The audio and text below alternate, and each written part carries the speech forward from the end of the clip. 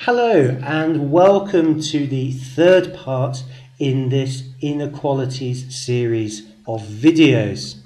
Now, what I think is very important to do is to recap and go over part 2 with the starter now in front of you. So, what I would like you to do is solve these inequalities just in the same way that we solved inequalities in part 2. So have a go at these inequalities and see whether you can get the right answer. Pause your video now.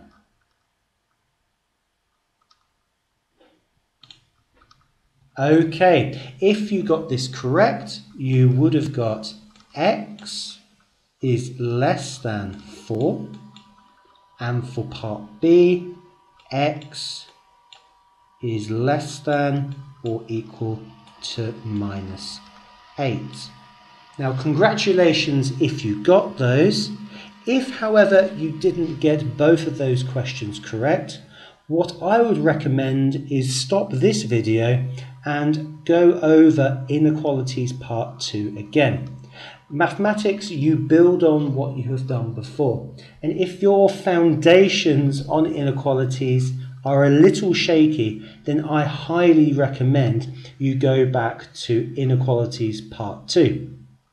If however you found that very easy, that's great. Let's move on to graphing inequalities and looking at the regions bounded by inequalities. I will explain those words as we go along. So, for this question, we are going to shade the region, that's colour in, corresponding to the inequalities below. Now, whenever you have this very typical kind of iGCSE or GCSE question, what you need to do first of all is plot them as if they are equalities, as if they are equations. Then, after that, we will then worry about how to work out what the inequality means. So our first step is to plot x equals 1, x equals 3, y equals 5 and y equals x, because they correspond to the inequalities below. Now take 5 seconds. What do you think the line x equals 1 looks like? Now you should know this from previous videos. X equals 1 is a vertical line from 1. Now we are going to do a dotted line. I will explain why it's a dotted line at the end of the question. X equals 3, we do that in the same way. We draw a vertical line from 3. Don't forget to go all the way down as well. So, if x equals 1 and x equals 3 are vertical lines, I'll give you 5 seconds. What would y equals 5 look like? Hopefully you all got the right answer. Y equals 5 is a horizontal line going across from 5. Well done if you got that. Now y equals x is slightly more difficult. It basically means that y and x have to be the same number.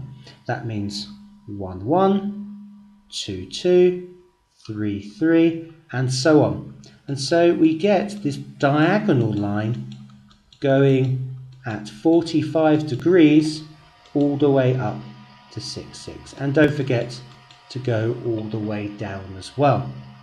Now let's look at the inequalities. Now we used a dotted line because it's just less than or greater than. If there is a line underneath the crocodile symbol, then that means we draw a solid line on the graph. We will look at that in our second example. So let's look at the inequalities. X is greater than 1. So we want everything bigger than the line. X is greater than 3. We want everything greater than the line x equals 3. Okay, we want y is less than 5, so we want everything under the line of 5. And last of all, we want y is greater than x, so we want everything above the line. So we want everything this way and downwards and upwards. That means our shaded region will be the triangle in here. And you can spend a few minutes colouring that in by yourself if you so wish. Okay, let's look at our second example, and I will go over again what the dotted line and the straight line means.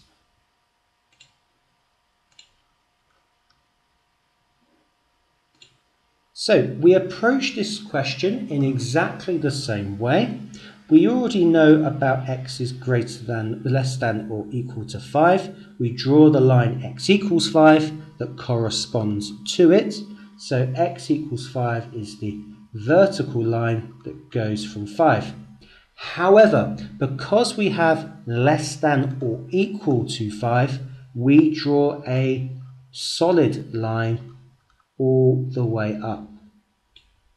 That tells then the examiner that x can equal 5 as well as everything less than it as well. However, we do the others in the similar way to the first example.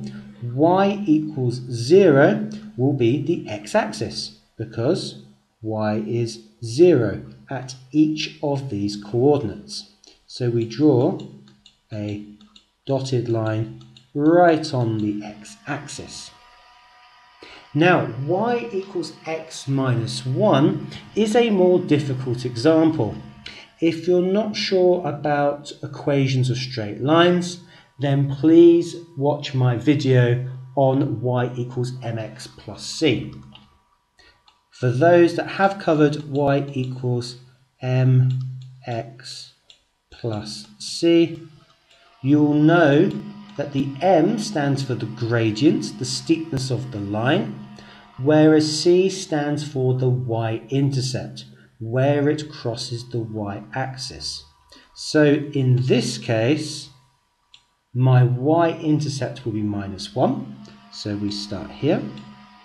And then it goes up on a gradient of 1. What that means in reality is that we go 1 across, 1 up, 1 across, 1 up, 1 across, 1 up, and so on. Remember, we do a dotted line because it's just a less than symbol. So again, we draw our 45-degree line, but this time we start at minus 1 and not at 0. Now we go for our inequalities, using those arrows to help us exactly where to shade in. You should not assume it's always this big triangle in the middle.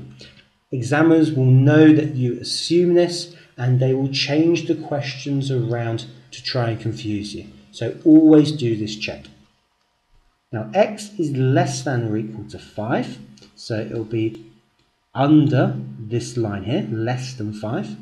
Y is greater than 0, so above the x-axis. And finally, y is less than x minus 1, so it's below the diagonal line. And as I said, you shouldn't assume this, but it is the region of the triangle in the middle, like so.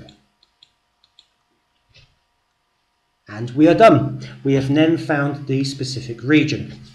Now, a lot of my students often ask the question in many maths topics, including inequalities, what purpose does this have in real life? Well, a very simple example with this is, for example, in being an architect. If you're an architect, you need to know the specific boundaries of a particular plot of land or a particular building and so on. And this allows you to then find the region in between buildings, which particular owner has ownership of a particular part of land. So it's an important technique, and we're using our mathematical resources, our mathematical geometry, if you will, to actually work this out. Now, in order to do some practice, I highly recommend you look into the description under the video and click on the link that says the booklet. Now, I use the booklets from Corbett Maths. He is an excellent YouTuber. He provides lots of great resources for the variety of different GCSE courses, and I really highly recommend that you go and see his website. I'll put the link in the description as well. So click on the link that says booklet and have a go at those questions. If you're not sure how to do the first question, as always in my videos, I will help you with the first question. Okay, so hopefully you got to the booklet and you have question 1 in front of you. Now it says, on the grid, clearly indicate the region that satisfies all these inequalities. So the first thing is to find the equalities, their corresponding equalities. That is, we want to look at x equals 3, y equals 1, and the slightly more tricky x plus y is equal to 5. Now the first two is just the same as in my examples. We draw a vertical line at 3. Remember, it's a solid line up at 3 because there is a greater than or equal symbol. That's really important to notice. Likewise, y equals 1 is a solid line that goes all the way across from 1. Remember, y equals 1. Now this one is a bit more difficult. What we're going to do is use some of the algebra skills you've learnt in earlier parts of this series and in the equation series as well. What we want to do is make y the subject. Now that means in practice we want y on its own. We have a plus x here, so we want to do the opposite of plus x. That will be minus x on both sides, and so we get y on its own, what we wanted. The plus x cancels with the minus x. We put the minus x first, and then we put the plus 5. Now, back to the example I gave you a minute ago. This means that the y-intercept, which I talked about earlier, is plus 5. So we start at plus 5. And the gradient is minus 1. Remember, minus x means the same thing as minus 1x. That's really important. In terms of our graph, it means we go 1 across, 1 down, 1 across, 1 down, 1 across, 1 down, 1 across, 1 down, 1 across, 1 down. And we get that 45-degree line that we're used to all the way through, like so. Remember, a solid line because we have a less than or equal to 5. Now let's work out where our region is. X is greater than or equal to 3, so we're going this way from our line. Y is greater than or equal to 1, so we're going above the line. And then x plus y is less than 5, which means we go under this line. Therefore our region, as like a lot of our questions, is going to be our triangle in there. Again, you can take a minute to say well done to yourself and colour in the triangle.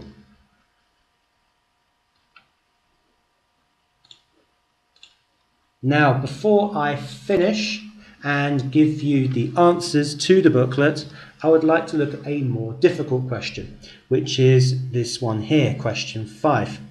Again, we treat it in the same way. So we have x equals 2, y equals 2x minus 2. That's convenient because it's written in the correct way. This is slightly inconvenient. X plus y minus plus 2 is equal to 0. Okay, so let's plot our lines as per usual. X equals 2 is a vertical line going from 2, and it's solid because we have a less than or equal sign. So we want to draw a solid line all the way up, and don't forget all the way down from 2. Now this line, we look at the y-intercept and the gradient. The y-intercept is minus 2, so we start there. And this time we have a gradient of 2, which means we go 1 across and 2 up this time. 1 across, 2 up. 1 across, 2 up. 1 across, 2 up. And 1 across, 2 down.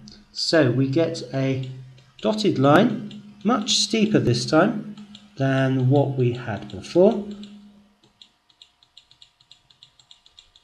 And have a think, why do we have a dotted line? Well, that's because we have a less than symbol, not a less than or equal to symbol. Now, this third question was a little bit more difficult. That's because we need to write it in the right form. Like before, we're going to minus x from both sides to get y on its own. This cancels. We get y plus 2 is equal to minus x. And then we do a similar step, a minus 2 on both sides to remove the plus 2. They cancel. We get y equals minus x minus 2. Now we use the information just like in our second question. We have a y-intercept of minus 2, very similar to what we had, but this time our gradient is minus x. So we go 1 along, 1 down, 1 along, 1 down, and then in the opposite direction, like so. And then we join this up with a dotted line because it's a greater than symbol. So we do our 45-degree line this time. It's getting a little bit wobbly, but we are getting there. Good. Now we need to work out what the inequality means. So x is less than or equal to 2, which means it's going to be going this way with our arrow. Y is less than 2x minus 2. Well, that means we go this way. And then finally, x plus y plus 2 is greater than 0. We're going up here. Yep, this time it's our favourite triangle again. And this time it takes a little longer to shade in this triangle. Again, you have to have plenty of fun at home doing this yourself. Like so. Excellent. So if you want to go through the easy question again, have a look at question 1 that I just did. However, if you're looking for more of a challenge, question 5 is probably more your cup of tea. Now, in the description below, there is now a link to the answers to the Corbett Maths Inequalities booklet. So stop the video, click on the link, and then make sure that you've got all the correct answers. If you're not sure, look at my examples from question 1 and 5, and also go through the solutions given to you in the booklet itself. So I hope you've checked all your answers there. Congratulations if you got a majority of them right. I am now going to look to move on to a different topic. However, if I do get some time, I will do some extension work on working backwards through these problems. So you're given the diagram and you have to work out the inequality. And then finally, I will look at quadratic inequalities, which is towards the A star part of the GCSE and iGCSE syllabus. Thank you for watching this series on inequalities. Thank you for all the support I've received so far and all the enthusiasm. That's